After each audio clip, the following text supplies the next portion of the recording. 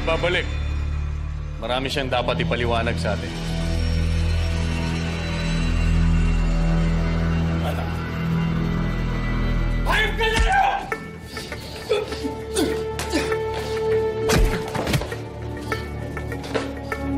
Walang hiya ka.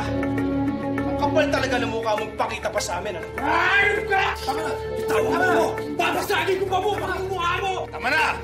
Nakalaya mo palang gulo na agad ang dinadala mo dito. Boss, ay malaki atraso ng anak niyo sa akin.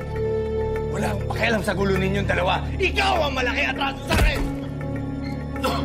Nang dahil sa'yo, muntik-muntik ka na mo na ikanta ang grupo natin sa mga pulis! Di ba? Ano? Boss, walang katotohanan yung bossing. Anong wala? Yan mismo ang sinabi ng asawa mo. Sinabi ko lang yun dahil tinatakot ko siya. Para ba kasing hayaan niyo na ako mabulok sa kulungan.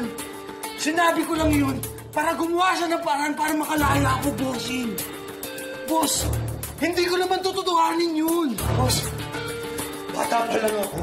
Nasa sa inyo na ako. Ni minsan, kahit kailan hindi kita tinaydor. Boss! Kaya ako lang nagawa yun dahil sa ampun nyo! Nangunguhan ng asawa na may asawa! Kaya ako lang nagawa yun, boss! Yung asawa mo lapit na lapit sa akin, eh. Siguro, baka hindi ka rin magaling sa asawa mo. Hayop ka talaga! Tama na! Kapag hindi ka na pumipitik at hindi ka nang umangawa, saka ka na bumalik dito.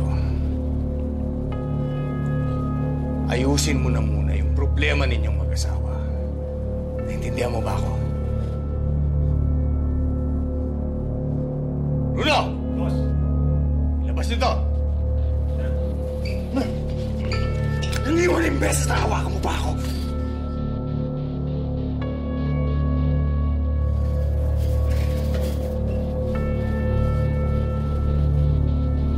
Leo. Pa? Siguraduhin mong hindi na magsasalita yun. Maging ang ibang pa natin mga tauhan. Subukan mo sila kung hanggang saan ang katapatan nila sa atin. Eh kung ganun, bakit hindi natin simulan sa huling pumalpak sa inyo? Si JC. Ako?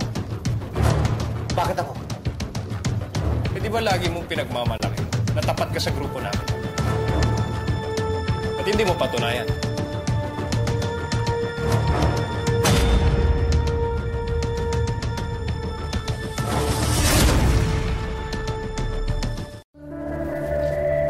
Sige.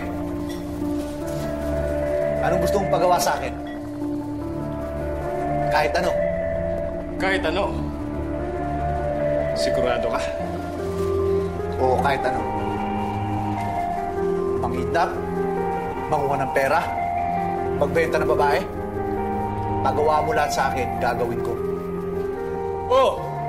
Narinig yung sinabi nito. Gagawin daw niya lahat para patunayan sa atin na tapat siya sa grupo. Ibig sabihin lang ito, kapag hindi siya tumupad, isa kang traitor.